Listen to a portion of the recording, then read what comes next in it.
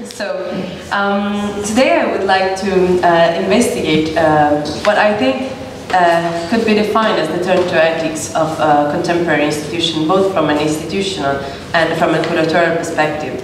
I think we could define ethics from an institutional perspective as the tendency of contemporary art institutions to accurately choose the sponsor or the partnerships in order to define their reliable and trustable ethical profile for the institution. But at the same time, I think the ethical turn of contemporary art institutions is a turn to ethics of contemporary curatorial practice.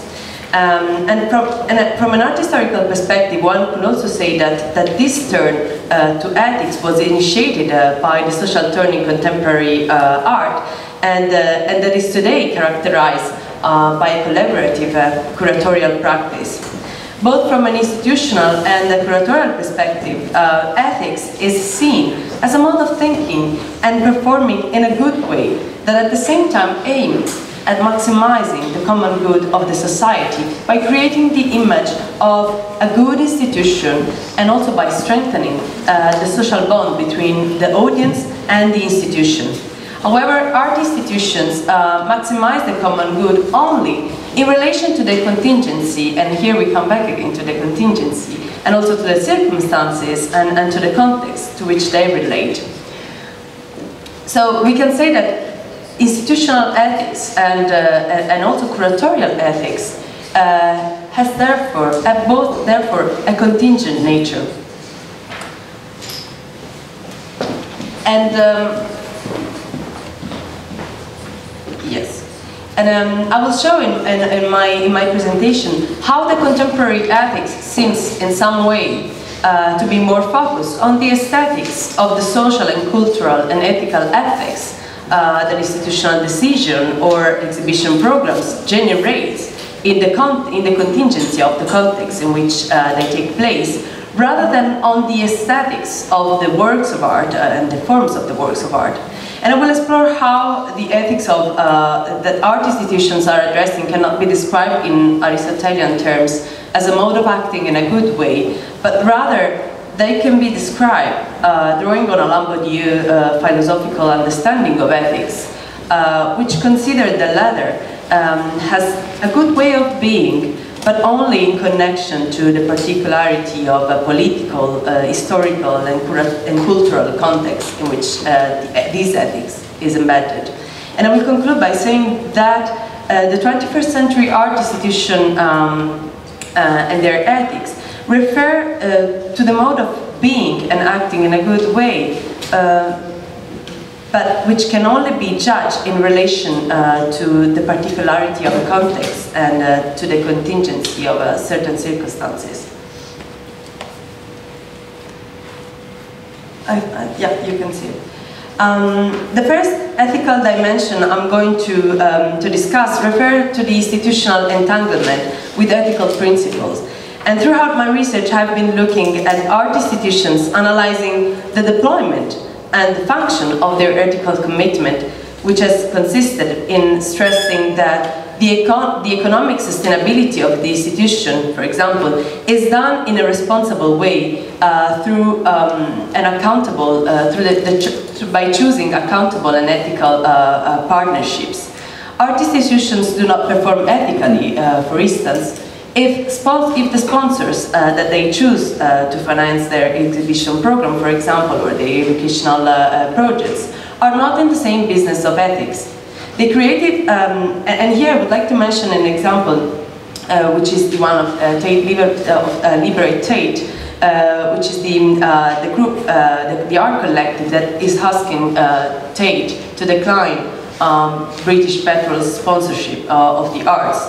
And the creative interventions of Liberate Tate have stressed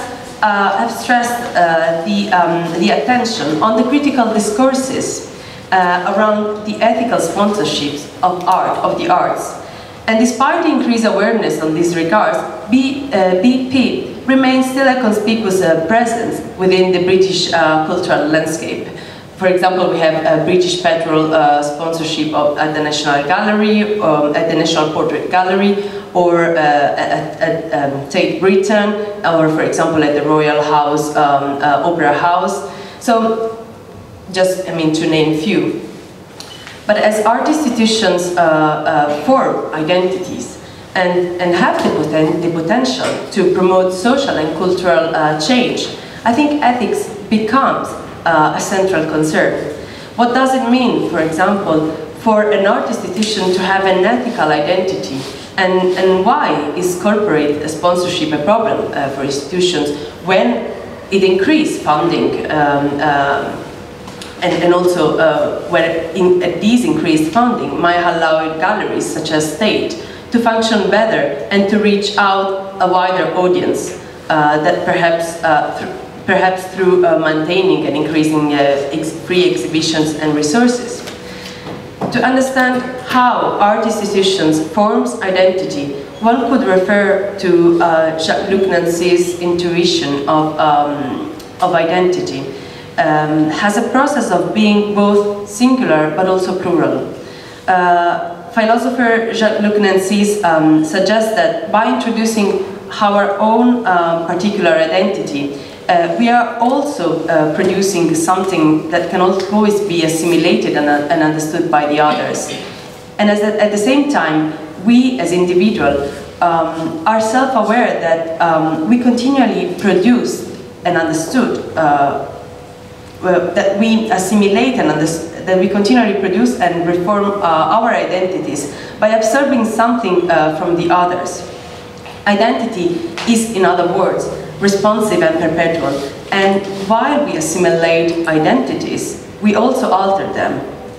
And the same way, Tate, a public institution which strives for being a place for individual and collective cultivation, by accepting the sponsorship from British Petrol, is under pressure to ensure that the company is represented in an ethical, engaged, and also in a I would say, collective way. The very fact that the exhibition is providing a platform for the company, British Petrol, and an ethical organization, I would say, and it gives to it a seemingly ethical face, shows that there is an agenda at play. And no matter if the museum works toward the definition of a socially engaged and ethical profile, it ends in contradicting itself when it absorbs the unethical identity of the sponsor who does not have the same ethical commitment. Janet Marstine, the founding director of the Seton Institute of Museum Ethics, argues that museums and art institutions need to transform into sites of critical inquiry rather than simply providing a fixed cultural model. And in her essay, The Contingent Nature of Museum Ethics, she states that activism, such as the one by Liberate Tate, opens up a debate in the museum around social justice issues. For Marstine, as a contemporary ethical institution is one in which ethics is a social praxis that responds to mutual concerns and requires strong discursive relationships between institutions and audiences to facilitate engagement and social practice. But yet, since the 1990s, art historians such as Nicolas Bourriaud or Grant Kester have investigated how contemporary art, in the form of relational practices, had emphasized the strong discursive relationships between art institutions and audiences as a means to facilitate engagement and social praxis. In relational aesthetics, Nicolas Bourriaud defines as relational the artistic practices which aim at producing a sociability, tightening the space of relations between the artwork, the space, and the public. Artists, like for example Thomas Hirschhorn or Pierre Huyghe or Francis Hallis, had started yet in the 1990s creating works of art that, by making no distinctions between their work inside and outside the exhibition gallery, expanded into the contingency of their circumstances. The focus on the contingency of the context and on the social collaborative forms between people have been also central, the central object of investigation of another key text by Grant Kester, Conversation Pieces, Community and Communication in Modern Art. Kester suggests that such a collaborative and dialogic artistic practice could be understood only by shifting the conception of art away from the visual and sensor that is typical of the individual experience and towards a practice of engaged negotiation. A number of curators and scholars have interpreted these artistic relational practices as ethical gestures, strengthening social relationships and collaborative partnerships between artist and audience. Maria Lind, for example, who is among those supporters, identifies the ethical potential of these artistic practices in the artist's authorial renunciation. And taking the artistic collective, Oda Pragesi, as an example, she observes how they use art as a means for creating and reinventing relationships between people, and she also stresses how the ethical statement proposed by this kind of art consists in creating a condition of equal and shared authority, where the audience is entitled to the knowledge production the same way the artist is. But for Bourdieu, Kesters and Lind, ethics refers to that mode of maximizing the common good through the pursuit of artistic collaborative practices that allow the audience to interact actively with the work of art and indirectly also with the context in which this is placed. However, yet in the essay The Social Turn and its discontents, Claire Bishop warns again such collaborative practices, noticing how they have been gradually and automatically perceived to be artistic gestures of resistance, with a clear political task of strengthening the social bond. Bishop notices how, as a consequence, artists are increasingly judged by their working process, the degree to which they supply good or bad models of collaboration, and for the social and political effects that their art creates on the social sphere. She recognizes, in fact, that in such a case, there cannot be failed or unsuccessful, unresolved or boring works of collaborative art, because all are equally essential to achieve a more cohesive community between art, artists and the audience. Bishop has a good point when she says, that the social turn in contemporary art has prompted an ethical turn in art criticism. And yet the ethical turn in art criticism has gradually influenced also the curatorial practice of contemporary modern art institutions. More and more museums of modern and contemporary art, and here I will mention the case of the Van Happen Museum in Eindhoven and Tate Liverpool in the UK, have begun promoting collaborative forms of curating through which they could outsource the curation of exhibitions or collection displays, intended to be, in this case, as an ethical and also transparent way to explore new research methodologies through the involvement of a larger public. For these museums interested in supporting socially engaged curatorial practices, the creative energy of participatory practices aim at somehow rehumanizing, or at least I would say de-alienating the art institutions as delimited by norms or traditional art historical approaches. In relation to the ethical instance proposed by collaborative curatorial practice, one could mention the work done by the Van Happen Museum in Eindhoven, which in 2014 has launched a call for curators that offered the opportunity to young audiences to submit a curatorial project and create one of the rehanging in the museum collection. According to the museum director Charles Eschen, the institutional curatorial practice should aim not just at educating communities, but inspiring new ways through which individuals can relate to each other. Such a practice comprises turning the audience from passive receptor into active collaborators of the institutional message. One could similarly talk about the ethical implication of the participatory collaborative practice, curatorial practice, initiated at Tate Liverpool by director Francesco Manacorda through the last rehanging of the collection called Constellation, which explore alternative approaches for studying and interpreting traditional art historical narratives.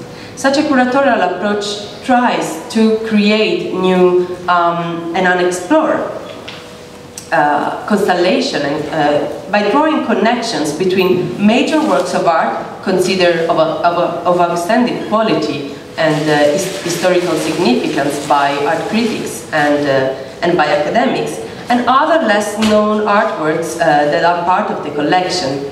The museum curator have made focus groups with adults, school classes and families to draw their personal map of connections that somehow could replace the academic-based maps that initially the curators have drawn. And here you have an example on what these constellations means. Basically, all the main artists that are present in the collection are connected through clouds, word clouds. For example, that you can, for example, see here, experience, temporality, flux. And these word clouds were initially drawn by the curators, and gradually they have been replaced by the one proposed by the audience. However, I would say that these collaborative practices tend to be automatically perceived as equally important curatorial gestures whose main purpose is to explore alternative, more socially engaging also, aspects of knowledge. And by renouncing to the curatorial authority, these museums aim at strengthening the social bond between the audience, the institution, and the context in which they both exist. And there can be no failed or unsuccessful or unresolved collaborative curated exhibition, because this will essentially strengthen the connection between the institution, the audience, and the curators and the artists. But however, there is still much to investigate about how our institution can evaluate the quality and the results of these collaborative practices, and mostly what vehicles would allow the museums and the art institutions to judge, use, and also communicate the knowledge that they produce. In the case of the Van Happen Museum, for example, the ethical commitment to favor a discursive turn of the curatorial practice, which is actually a discourse that is about inclusiveness and interactivity, resulted to be somehow a bit proud, because the open call was somehow directed to curators already present in the audience, and the discourse ended up in being a little bit like within the same niche of people. And so despite also the good intention of promoting collaborative practices, the museum has never succeeded in turning into a real cultural arena for the Eindhoven community, and the attendance has never achieved numbers that could denote a success. So for such low attendance, the local government have stopped and have ceased granting the financial support to the museum, and this has been, of course, like in the name of the ethical contribution that the museum could do to the community. And different is the case of the Liverpool, who actually by pursuing a curatorial strategy of inclusion, is somehow also gathering people into focus group as a form also of co-opting their interpretation, and use this interpretation for the purpose of of the museum display. But I think that at this moment it's important to ask ourselves what kind of ethics is the one that contemporary art institutions are addressing. In Aristotle and in Greek ancient philosophy, ethics concern the search for a good way of being and also a wise course of action. But on this account, ethics organizes practical existence around abstract representation of the good. Philosopher Alain Badiou describes ethics as a mode of inhabiting the world which is not dictated by fixed parameters or prescriptive codes. And in his account, ethics is a more dynamic system in which the common good is maximized. But contrary to Aristotle, for whom ethics is linked to abstract categories, Badiou refers to ethics as a way of being related to particular situations. And ethics comes into mean as a way of seeking the common good by living the contingency of the situation and in the most virtuous way, but also in the most appropriate way. And drawing on Alain Badiou's definition of ethics, I would describe ethics as a mode of acting and thinking that is shaped by the contingency of a certain context and a particular situation.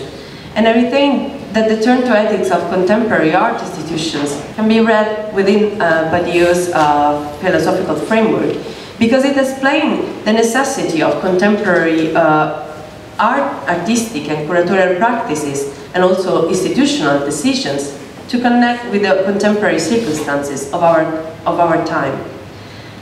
Certainly, the turn to ethics offers to art institutions a possible viable option to step beyond the blind spot left by contemporary artistic or contemporary aesthetic theory, which has neglected the studying of reception theory in art history and in research of contemporary art. At the same time, over the past 15 years, such an understanding of ethics as a mode of maximizing the common good in relation to the contingency of certain circumstances has impacted also the curatorial sphere. How can curating maximize the common good? By being aware of the contingency of the circumstances. Curating can potentially maximize the common good of the society by expanding artistic interpretations on the works of art, and also I would say by telling a plurality of stories that might reach out different audiences with different cultural, geographical and social backgrounds. Such an understanding of ethics implies for art institutions to reconsider the research methodologies by transforming exhibitions into research in action, where the actual placement of the objects become the starting point to inquire about the meaning and the significance of that work of art in that specific context and in that specific historical situation. Curatorial ethics, therefore, refers to the responsibility owned by curators in offering a well-researched exhibitions and in curating these in a clear, understandable and also insightful way. I would conclude by saying that frequently I'm asked what an art institution exists for. And I think that the answer is very clear to me. Art institutions exist to tell stories about people and facts, situations and objects. And each story offers a perspective that sharpens the understanding of what surrounds us in a new and yet unknown way. Art institutions keep the discourse on culture and identity alive by presenting works of art in a particular context and in a particular situation. As both the meaning and the significance of a work of art and as an exhibition are given by the semiotic framework of the institutional context in which they are presented, curating becomes the means through which the institutions communicate its ethical profile. How can curating define its ethical profile? Well, I think the ethical commitment of the curatorial practice consists in finding the connections between the work of art, the exhibition, and how these two relate to the context where they are presented. And in some way, this is also related to offering new perspectives on the work of art. And I think I would like to quote here philosopher Luigi Pareson, who speaks about the work of art as having these infinite aspects, which are not just parts of the work of art, but each part basically contain the totality of the work, and it reveals itself according to a giver perspective. So I think that drawing on Pareson, we would all agree that curating the act of displaying something, or a work of art, or making an installation in a particular context is a research operation that aims at searching and researching among the many perspectives held by the work of art, the one that is more meaningful and more relevant for the particular context and the particular situation in which the exhibition and the works of art are taking place. And therefore curating becomes contingent to its time and its context, and is the vehicle through which institutions pursue an ethical agenda, both from an institutional but also from a curatorial perspective. And in such a way, exhibitions and museums display, or art institutions display, become sites for conducting active research that has the potential to open new chapters, not only in art history, but also to provide an alternative way to look at the present. I will conclude by saying that art institutions can sustain their ethical identity by developing democratic, responsive policies that also consider the current ethical issues. For example, in relation to their sponsors, as I said at the very beginning. But for larger institutions, developing these sustainable policies with the public will demand also fundamental shift in how curatorial research is conducted and how exhibitions are curated, structured, and also presented. Perhaps inviting the audience in collaboration in collaborating